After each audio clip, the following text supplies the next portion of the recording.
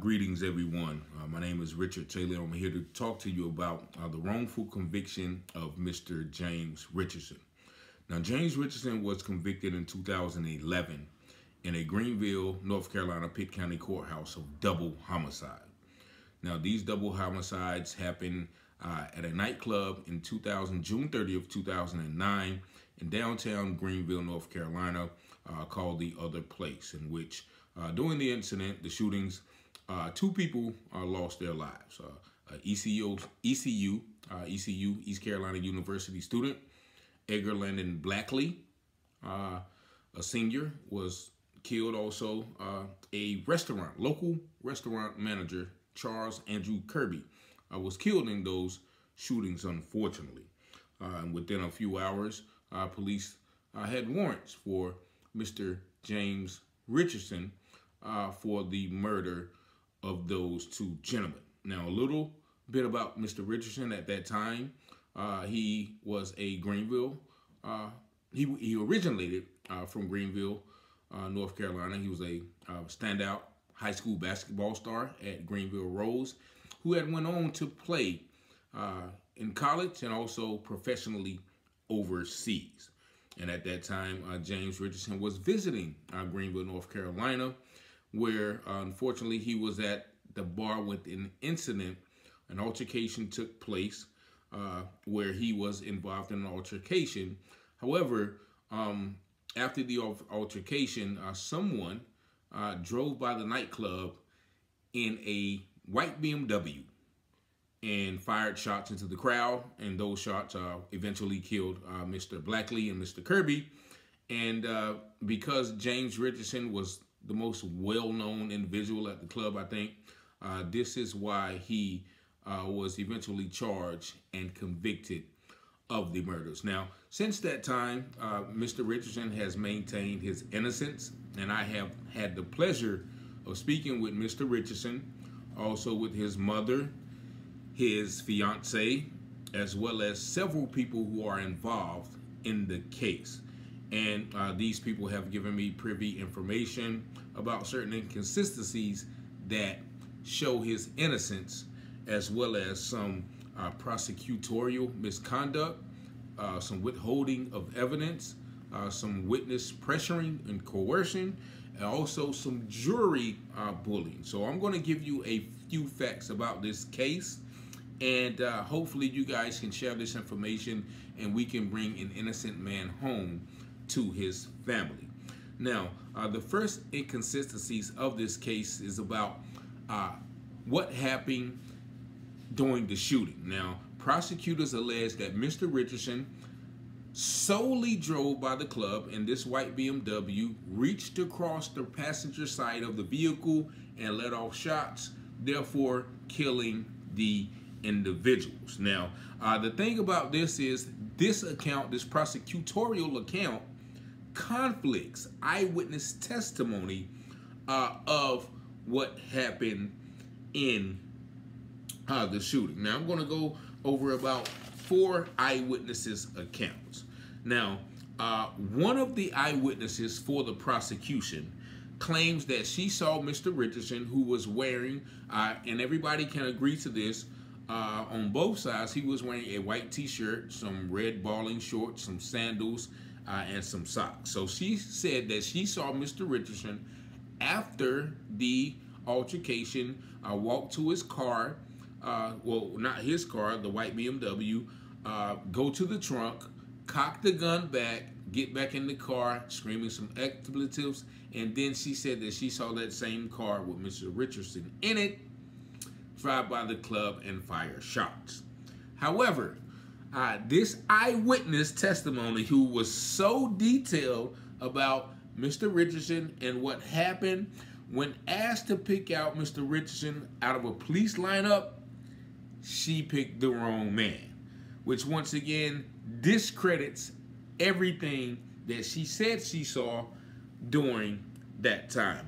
Now, another witness, and this witness is actually the roommate of one of the deceased men, says he saw James Richardson get in the car, scream some expletives, and drive the car away. And then it was then after the shooting that he heard gunshots. Now, this man also said that the shooter, which he alleges was Mr. Richardson, wore dark pants and he was dark skinned. Now, as you see from the photo on the thumbnail, once again, James Richardson is a 6'7", light-skinned black male with short hair. Now, once again, this witness's account differs from what Mr. Richardson wore, as well as his physical appearance. Now, also, this witness only came forth after seeing Mr. Richardson's picture on the news. So once again, that has a very disturbing connotation, is because he couldn't, he identified the shooter as a dark-skinned man with long pants. But as soon as he saw the picture on the news, once again, he was sure, as his words state, that it was Mr. Richardson. Now, one of the most disturbing witness, Mr. Vital Thorpe. Now, Mr. Thorpe was found only 2 weeks before the trial was to begin. Now, he was the only eyewitness who was certain that it was Mr. Richardson. Now, what's most disturbing and, you know, sticks out like a sore thumb or raises a red flag, whatever connotation you want to use, is Mr. Thorpe was the Little League soccer coach of one of the assistant district attorneys of the Pitt County Courthouse, Greenville Courthouse office, Mrs. Kimberly Robb. This mysterious eyewitness that appeared 20 months after the shooting happens to be the Little League soccer coach of one of the district attorneys in the city. Now, this Mr. Vital Thorpe would later contradict and recant his testimony, saying that, you know, the judge and the prosecutor pressured him into saying what he said, in which he later recanted and said, okay, only thing I saw was an arm leaning out the window. And this, once again, just shows about the prosecutorial pressuring of witnesses during this trial. Now, also, there were 2 eyewitnesses for the defense. One, Nicholas Golden, and one, Mr. Brian Richardson. Now, Nicholas Golden said that he saw a black man hanging out of the window up to his rib cage or his torso. And also, he stated that the man was accompanied in the car by 2 or 3 more people, which contradicts the prosecution story of James being alone in the car. Also,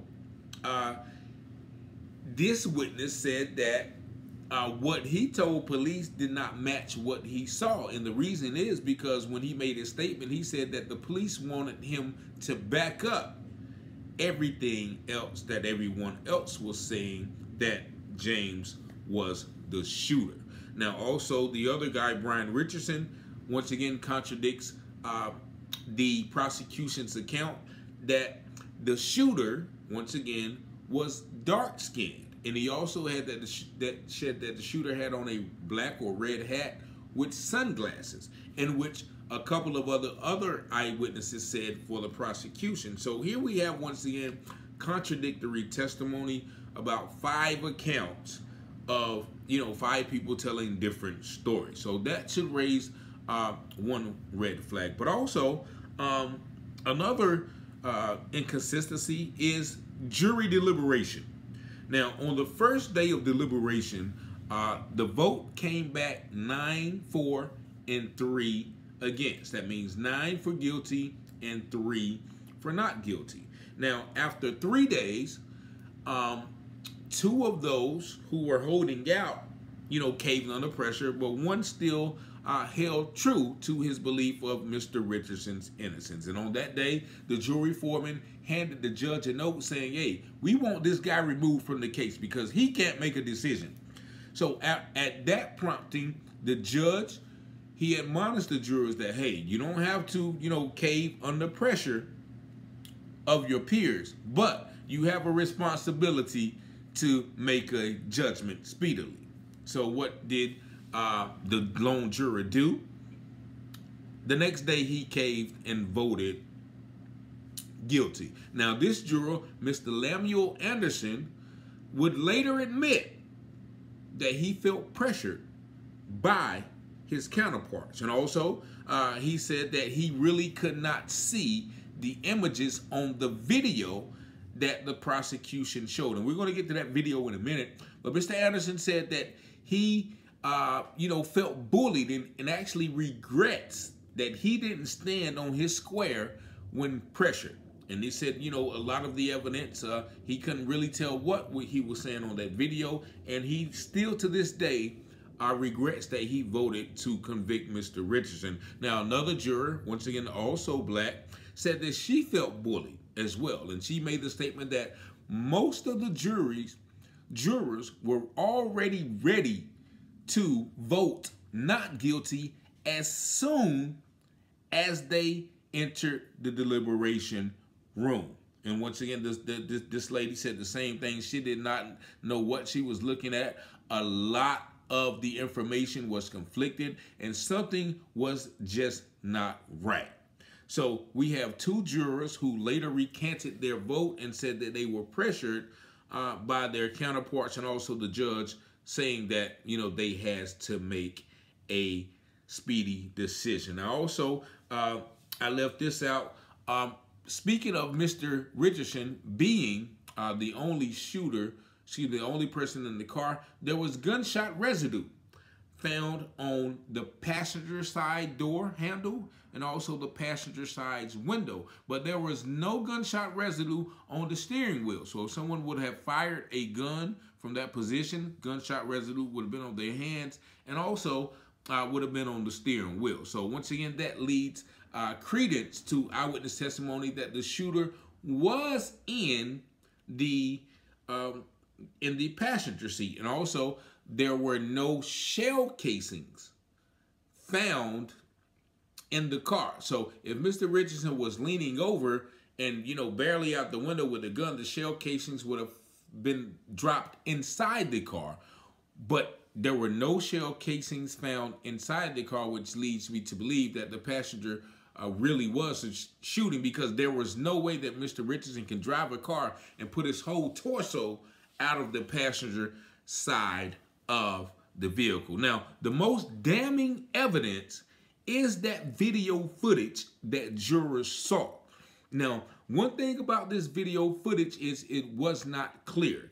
And actually, the defendant's lawyer now, his motion for appropriate relief lawyer, Ms. Heather Radelaide, uncovered documents that noted that the video was not in its original format when jurors saw it, meaning that the video, the images and the still images, most importantly, that jurors saw were actually lower quality than what they should have been shown. Now, the lower quality video does not even show other images that were in the back seat and in the passenger seat that could have alerted jurors to the fact that other people were in their car, and it was not as the prosecution said it was. Now, the prosecution knew that this video was not in its original form. However, they did not disclose this fact to the jury or the defense.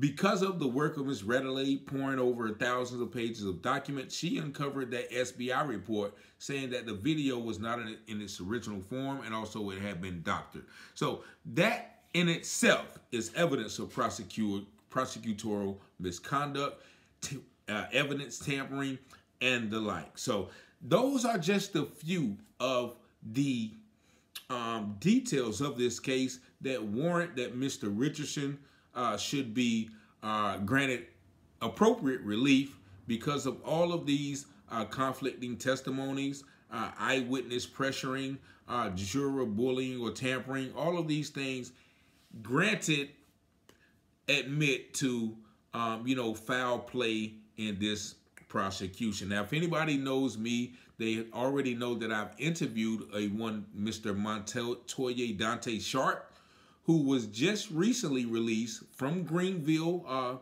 from a Greenville courtroom of murder that he served 25 years for. Now, this murder was similar.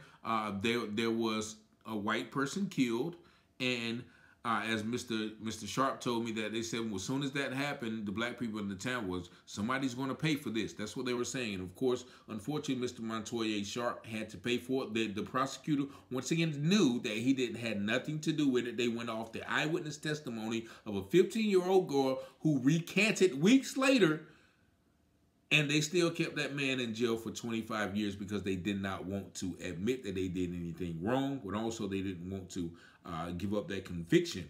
And also, I interviewed a Mr. Cedric or Tyrone Barrett, who was also charged with 2 murders around the same time Dante Sharp was, and he once again was railroaded by the system. The police knew that he didn't do it. Fortunately for him, he got found not guilty on one, and he was granted a mistrial on the other. But this goes to show that there's a history in the Greenville, Pitt County court arena that overly prosecute these cases, these high-profile cases, when there is a need or a cry for justice in high-profile murders. So I am sharing this video, and I hope you would share this video to bring light to Mr. Richardson in his case. Also, I do want to call out one Ferris Dixon, who is the present district attorney in Greenville, who ran on the campaign of conviction integrity. He said he would form a conviction integrity unit that has not been formed yet.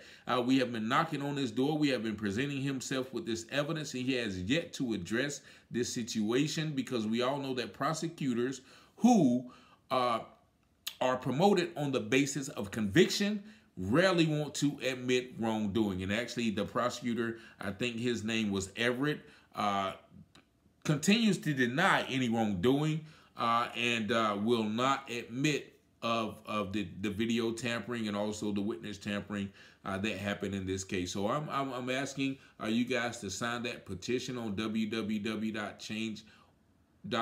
free James Richardson. I'm going to post that in the link as well, and also share this video. And if you guys know any advocacy groups that are advocating for issues like James and others, we ask you to share this video with them.